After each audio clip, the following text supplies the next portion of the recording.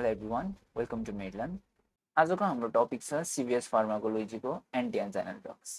So we'll go through first of all angina, त्यसको टाइप्सहरु,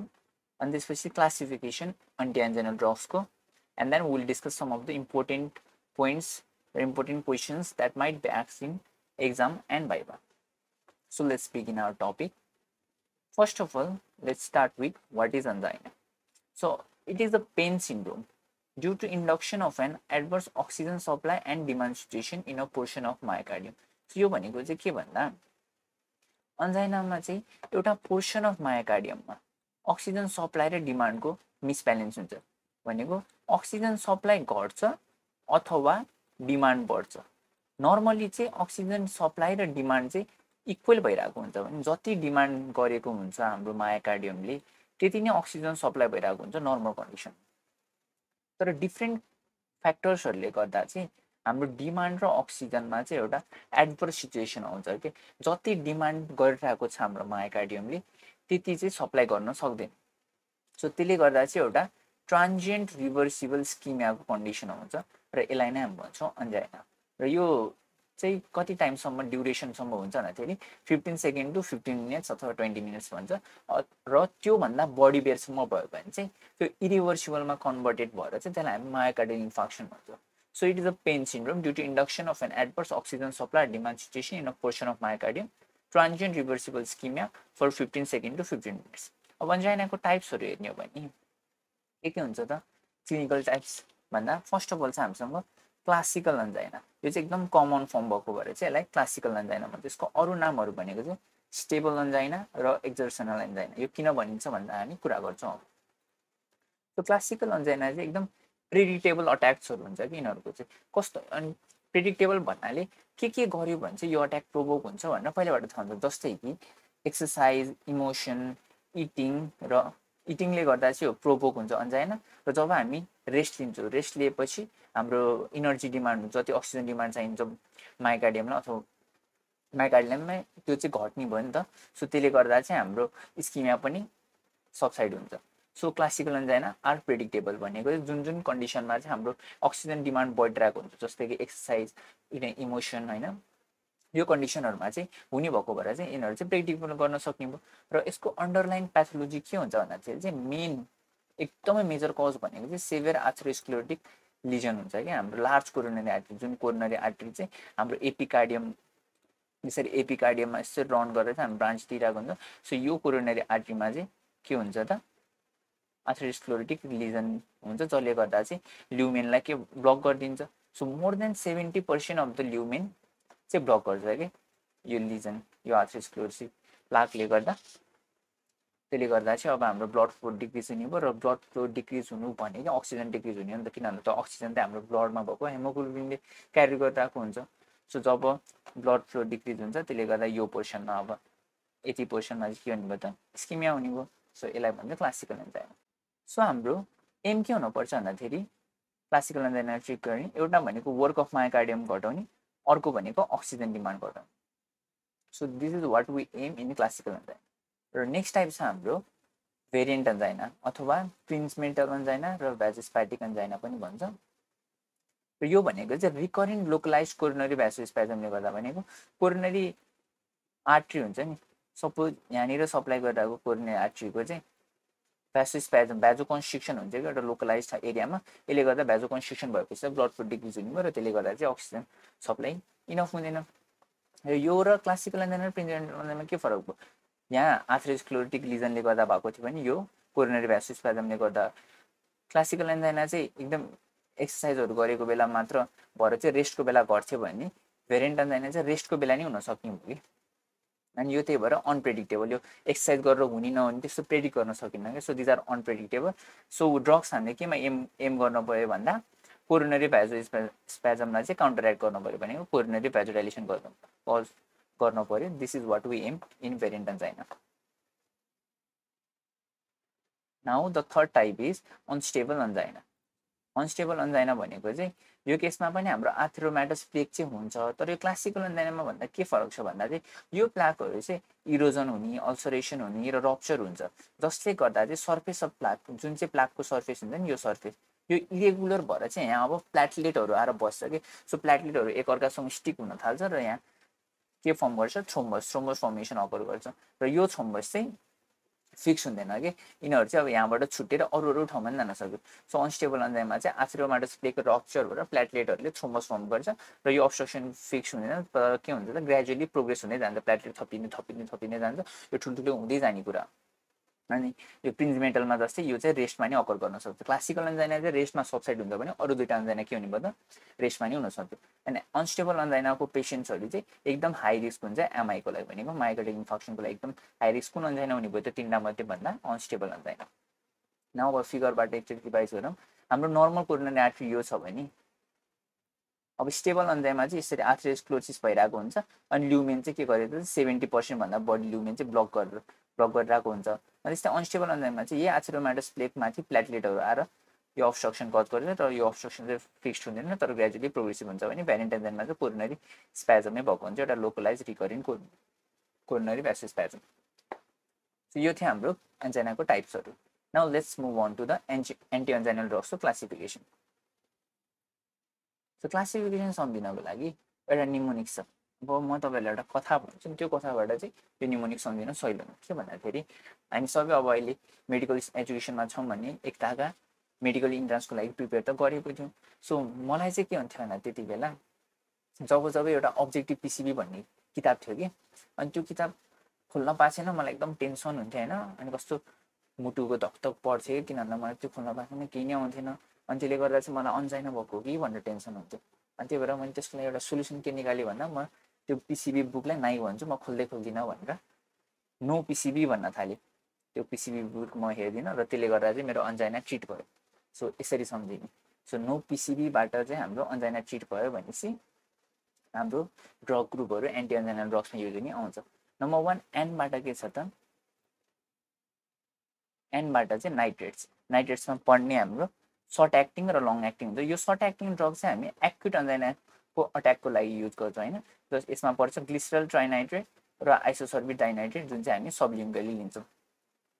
यो चाहिँ हाम्रो एक्युट अट्याकको लागि सर्ट एक्टिङ नाइट्रेट्सहरू युज गर्छौँ भने अरू क्रोनिक प्रोफाइलेक्सिसको लागि चाहिँ लङ एक्टिङ यसमा पर्छ आइसोसर्बिट डाइनाइट्रेट अब यता नि आइसोसर्बिट डाइनाइट्रेट लेखेछ यता पनि लेखेछ भने कन्फ्युज हुनुभयो भने चाहिँ हामी सर्ट एक्टिङमा युज गर्ने चाहिँ सबलिङ्गलवाला हो र लङ एक्टिङमा चाहिँ ओरल्ली युज गर्ने हो आइसोसर्बिट डाइनाइट्रेट त्यस्तै अरू लङ एक्टिङमा के पर्छ त आइसोसर्बिट मोनोनाइट्रेट इरिथ्रोटाइल टेट्रानाइट्रेट र पेन्टाइरिथ्रोटाइल टेट्रानाइट्रेट यो भयो नाइट्रेट्स अब ओको चाहिँ हामी लास्टमा कुरा गर्छौँ अब पीबाट आउँछ हाम्रो पोटासियम च्यानल ओपनर जसमा पर्छ निकोरेन्डिल त्यस्तै पिसिबीको सीबाट के आउँछ त क्याल्सियम च्यानल ब्लकर्स एक्जाम्पल भेरापामिल डिल्चियाजिन र एम्लोटिपिन अनि पिसिबीको बीबाट चाहिँ बिटा ब्लकर्समा पर्छ हाम्रो प्रोप्रानोलोल मिटोप्रोलोल र अचिनोलोल एन्ड फाइनली अघि नोको ओबाट चाहिँ अरू एन्टी एन्जाइनल ड्रग्स भनेको अदर एन्टी एन्जाइनल ड्रग्स जसमा पर्छ ट्राइमेटाजिडिन रेनोलाजिन इबाब्राडिन र डाइपाइरामोल so these are the classification of anti एन्जाइनल drugs के सम्झिनु त अन्जाइना भनेपछि मलाई इन्ट्रान्सको बेला अन्जाइना भयो थियो भनेर सम्झिनु र त्यो अन्जाइना चाहिँ पिसिबी बुकले गर्दा हो so I set no to it भनेको नो पिसिबी भनेर चाहिँ मेरो अन्जाइना ठिक भयो भनेर याद राख्ने यति भएपछि हाम्रो एनबाट nitrates ओबाट other एन्जाइनल drugs पीबाट potassium channel opener सीबाट calcium channel blocker र बीबाट चाहिँ बिटा ब्लकर भनेर सम्झिने so this is the classification अब हामीले यो क्लासिफिकेसनमा सबै ड्रगहरू चाहिँ पहिलाको भिडियोजहरूमा पढिसक्यौँ नाइट्रेट्सको अर्ग्यानिक नाइट्रेट्स एन्ड नाइट्रेट्स भनेर छुट्टै भिडियो बनाइसक्यौँ त्यस्तै पोटासियम च्यानल ओपनर हाम्रो भ्याजोडाइलेटसमा पढेछौँ क्याल्सियम च्यानल ब्लकर र क्याल्सियम च्यानल ब्लकरको छुट्टै टपिक छ यसरी चाहिँ सबै भिडियोहरू सबै ग्रुप अफ ड्रग्स चाहिँ हामीले इन्डिभिजुअली कुरा गरिसक्यो यसको mechanism of action uses एडिआर कन्ट्राइन्डिकेसन्सहरू so आजको टपिकमा चाहिँ हामी जस्ट यो ग्रुप अफ ड्रग र अन्जाइनासँग रिलेटेड हल्का रिलेसनहरू र एक्जाममा र भाइभामा सोध्ने इम्पोर्टेन्ट क्वेसनहरूको बारेमा चाहिँ डिस्कस गर्छु we want to go through the drugs detailed यसको लागि चाहिँ प्रिभियस भिडियोहरू रिफर गर्न सक्नुहुन्छ तपाईँहरूले सो हाम्रो अन्जाइनाको ट्रिटमेन्टको अब्जेक्टिभ के हो त नि भन्दा हामीले के कुरा ध्यान पुऱ्याउनु पर्छ भन्दा अन्जाइना भनेको त स्किमिया कन्डिसन हो त्यो भनेको ब्लड सप्लाई घटिरहेको हुन्छ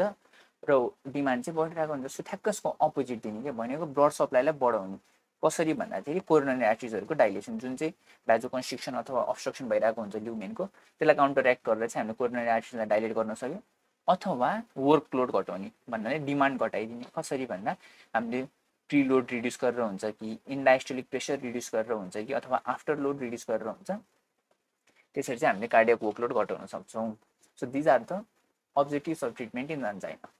Now let's go through some of the important points in this topic. So first of all भनेको हामीले बिटा ब्लकर्समा तीनटा ड्रगको नाम भन्यौँ, प्रोप्रानोलोल, मिटोप्रोलोल र अटिनोलोल। यो तीनटामा अब कुन प्रिफर गर्ने भन्दा चाहिँ हामी मिटोप्रोलोल र अटिनोलोल प्रिफर गर्छौँ, किन भन्दा प्रोप्रानोलोल चाहिँ कार्डियो सेलेक्टिभ हुँदैन। कार्डियो सेलेक्टिभ भनेर चाहिँ हार्टमा मात्र एक्ट बिटा रिसेप्टर त हार्टमा मात्र हुँदैन नि त, सो यसले चाहिँ अरू रिसेप्टरहरू पनि ब्लक गर्छ कि। तर मिटोप्रोलोल र अटिनोलोल चाहिँ कार्डियो सेलेक्टिभ हुन्छ र अन्जाइना भनेको त हार्टसँग रिलेटेड कन्डिसन हो, त्यही भएर we prefer मिटोप्रोलोल and अटिनोलोल। That is the first point. Propranolol are not cardio selective, thus other beta blockers such as metoprolol or atenolol are preferred. अनि यो बिटा ब्लकरहरू चाहिँ एब्रप्टली विथड्र गर्यो भने चाहिँ अन्जाइनल अट्याक उल्टै प्रिसिपिटेट गरिदिन सक्छ कि, अनि के पनि गर्न सक्छ भन्दा एक्युट एमआई पनि हुन सक्छ। यो चाहिँ केले गर्दा हुन्छ भन्दाखेरि रिसेप्टर अफ रेगुलेसन। यो भनेको के भन्नुहुन्छ भने हाम्रो हार्टमा के हुन्छ त, एड्रिनर्जिक अगोनिस्टहरूको लागि एक्ट गर्नको लागि बिटा रिसेप्टर हुन्छ है, हार्टमा बिटा 1 रिसेप्टर प्रेजेन्ट भइरहेको हुन्छ। सो जब हामीले बिटा ब्लकर दिन्छौँ यसले चाहिँ यो सबै ब्लक गरिदिन्छ नि त। अब यो रिसेप्टरहरूमा भएको रिसेप्टरमा एक्ट गर्ने एड्रिनर्जिक अगोनिस्ट, यहाँ अगोनिस्ट थियो भने पहिला यिनीहरू त एक्ट गर्न सक्दैन।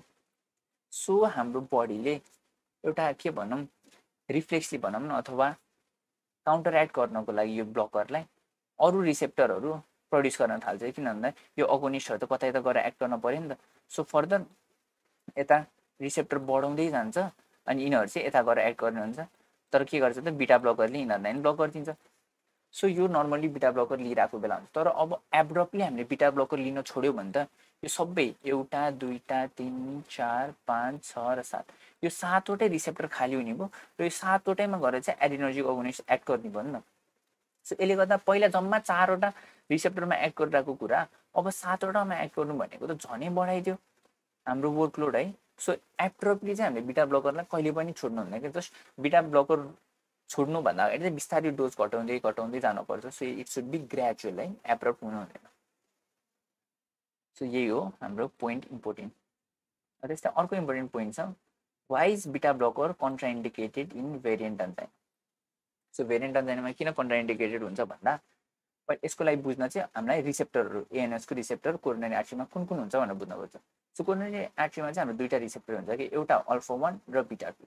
अल्फा 1ले कज गर्छ भ्याजोकन्स्ट्रिक्सन र बिटा 2ले चाहिँ भ्याजोडाइलेसन कज गर्छ यो नर्मल कन्डिसनमा। अब यदि हामीले बिटा ब्लकर दियो भने कुन कन्डिसनमा त भेरिएन्ट अन्जाइनामा त पहिल्यैबाट भ्याजोकन्स्ट्रिक्सन भइरहेको हुन्छ, त्यही माथि बिटा ब्लकर दियो अरे भने त बाँकी रहेको सबै एड्रिनर्जिक अगोनिस्टहरू त अल्फा 1मा गएर एक्ट गर्ने भयो, अनि यसले गर्दा त अल्फा 1 एक्लै हिरो भएर चाहिँ मजाले भ्याजोकन्स्ट्रिक्सन कज गर्ने भयो। सो झनै वर्स हुने भयो नि त भेरिएन्ट अन्जाइनाको कन्डिसन त। सो यसले गर्दा चाहिँ हामी कहिले पनि बिटा ब्लकर युज गर्दैनौँ variant अन्जाइनामा,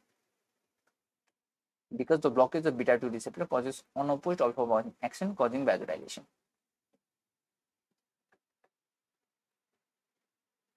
Now next question is, why nitrates cannot be given continuously?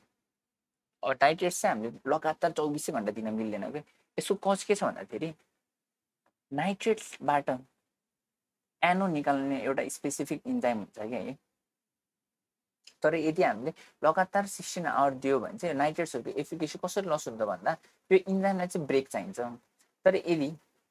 यो इन्जाइम लगातार काम गर्न त सक्दैन, त्यही भएर हामीले 24 घण्टा दियो भने त 24 घण्टामा सर्टेन टाइम इन्जाइमले काम गर्दैन र त्यो काम नगरेको बेला चाहिँ एनो एक्सट्र्याक्ट गर्न सक्दैन। अब जब एनो नै छैन, नाइट्रेट दिएको केही काम लाग्यो त इट्स नट इफेक्टिभ। सो पेसेन्टहरूलाई हामीले के गर्नुपर्छ भन्दाखेरि एउटा बिटा ब्लकर अथवा क्याल्सियम च्यानल ब्लकर दिनुपर्छ कि नाइट्रेट फ्री इन्टरभलमा। सो 24 आवरमा चाहिँ हामी 16 आवर चाहिँ नाइट्रेट दिने र बाँकी रहेको 8 आवरमा चाहिँ अरू कुनै ड्रग्सहरू जस्तै बिटा ब्लकर क्याल्सियम च्यानल ब्लकर दिन सक्यो। यसलाई हामी भन्छौँ nitrate free interval. So nitrate free interval अब कुन पेसेन्टको लागि कति बेला दिने भनेर चाहिँ कस्तो टाइपको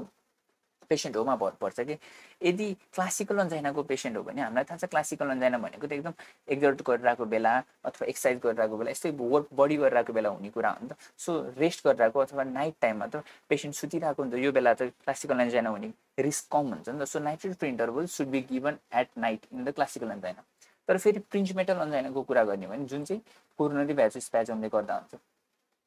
यस्तो पेसेन्टहरू चाहिँ मर्निङको बेला झन् भल्नरेबल हुन्छ किनभने त्यति बेला चाहिँ हाम्रो बडीमा एड्रिनर्जिक एक्टिभिटी एकदम बढी भइरहेको हुन्छ सो भ्यासोस्प्याजम हुने चान्स अझै बढी हुन्छ त्यही भएर यदि नाइटमा हामीले नाइट्रेट फ्री इन्टरभल राख्यो भने त बिहान उठ्ने बेला नि फ्री इन्टरभल भएर चाहिँ झन् रिस्क बढ्ने हो सो यस्तो पेसेन्टहरूलाई चाहिँ हामी इभिनिङ टाइममा दिने क्या नाइट्रेट फ्री इन्टरभल सो यो why nitrates cannot be given continuously भन्ने यसको रिजन चाहिँ यही हो अब नाउ नेक्स्ट क्वेसन छ rational for the combination of beta blocker र नाइट्रेट हामी किन सँग युज गर्छौँ अन्जाइनाको पेसेन्टमा why is it more effective भन्दा अब हाम्रो जब नाइट्रेटले के गर्छ त नाइट्रेट भनेको त भ्याजोडाइलेटर हो जब हाम्रो भ्याजोडाइलेसन हुन्छ यसले गर्दा चाहिँ ब्लड प्रेसर हल्का घट्छ नि त पेरिफेरल पुलिङ अफ ब्लड भएर र यसलाई काउन्टरएक्ट गर्न चाहिँ हाम्रो हार्ट चाहिँ अलिक बडी पम्प गर्न थाल्छ कि रिफ्लेक्सी त्यसलाई भन्छ हामी रिफ्लेक्स ट्याकिकार्डिया सो रिफ्लेक्स ट्याकिकार्डियालाई ब्लक गर्न चाहिँ हामी बिटा ब्लकर दिन्छौँ बिटा ब्लकरले अब यहाँ रिसेप्टरहरू ब्लक गरेर चाहिँ जुन हार्ट रेट इन्क्रिज गराउन खोजिरहेको थियो रिफ्लेक्स त्यो गर्न दिँदैन so reflex ट्याकिकार्डिया due to nitrate is block by बिटा ब्लकर यो एउटा रिजन भयो र त्यस्तै बिटा ब्लकरले चाहिँ के गर्छ भन्दाखेरि भेन्ट्रिकुलर डाइलेसन किन भन्दा बिटा ब्लकरले चाहिँ हाम्रो हार्ट रेट कम गरेर भेन्ट्रिकुलर फिलिङ टाइम इन्क्रिज गरिदिन्छ कि भेन्ट्रिकुलर फिलिङ टाइम इन्क्रिज हुनु भनेको चाहिँ भेन्ट्रिकलहरू बडी डाइलेट हुनु हो सो त्यो टेन्डेन्सीलाई चाहिँ नाइट्रेटले काउन्टरएक्ट गर्छ so this is why the combination of बिटा blocker and nitrate is use and now last topic for this chapter is coronary still phenomena के हो त कोरोनरी स्टिल फेनोमेना भन्दा यो चाहिँ डाइपाइरामोल जुन हामीले अदर एन्टिएन्जाइनल ड्रग्समा पढेको छौँ त्यसले देखाउँछ कि सो यसलाई बुझ्नको लागि यो फिगर हो सो नर्मल्ली ब्लड फ्लो हुन्छ कोरोनरी आर्टरीमा यसरी फ्लो भइरहेको छ है र यता लिजन छ क्लासिकल अन्जाइममा सपोज यो ठाउँमा लिजन भयो अनि ब्लड चाहिँ डाइभर्ट भइरहेको छ दुईवटा ब्रान्चमा यता नि गइरहेको छ यता नि गइरहेको छ नर्मल्ली अब यो डायमिटर हेर्नु है यो डायमिटरलाई ध्यान दिउँ नर्मल्ली चाहिँ अब यताबाट नि यहाँनिर कम भइरहेको छ भने ब्लड यो यतापट्टिको कोल्याट्रलबाट चाहिँ हल्का अलिअलि ब्लड गइरहेको छ कि र यता इस्केमिया भएको ठाउँमा चाहिँ अलिअलि ब्लड फ्लो भइरहेको हुन्छ र यता चाहिँ नर्मली भइरहेको थियो भने अब डाइपाइरामोलले चाहिँ यो नर्मल मायोकार्डियमतिरको ब्लड भेसललाई नि डाइलेट गराइन्छ त्यो भएपछि चाहिँ झन् नर्मल भएको जुन ठाउँमा ब्लड पुगिरहेको थियो त्यही ठाउँमा चाहिँ ब्लड फ्लो इन्क्रिज गरिदिन्छ र यहाँबाट जाने कोल्याट्रल पनि डिक्रिज भयो सो ब्लड फ्लो चाहिँ इस्केमिक एरिया चाहिँ घटाइदिन्छ र ब्लड फ्लो नर्मल एरियामा चाहिँ इन्क्रिज गरिदिन्छ हामीलाई खासमा चाहिने त जुन ठाउँमा इस्केमिया भएको हो त्यो एरियामा पो ब्लड बढाउन थियो नि त ब्लड फ्लो तर डाइपाइरामोलले चाहिँ इस्केमिया भएको ठाउँमा भन्दा नि नर्मल एरियामा चाहिँ डाइलेट गरेर रेसिस्टेन्स भेसलहरूलाई ब्लड फ्लो इन्क्रिज गरिदिन्छ क्या र यसलाई नै भन्छ coronary still phenomena so we can see here by डाइलेटिङ the resistance vessels in non स्किमिक John as well it diverse the already reduce blood flow away from the स्किमिक John र यसलाई भन्छ coronary still phenomena so this is it for the एन्टिएन्जाइनल drugs I hope this video is helpful for you र यदि तपाईँहरूलाई यो भिडियोको note चाहिएमा हाम्रो Telegram group छ र त्यसको लिङ्क डिस्क्रिप्सन बक्समा दिएका छु त्यहाँ जोइन गर्न सक्नुहुन्छ thank you keep on watching मेडलर्न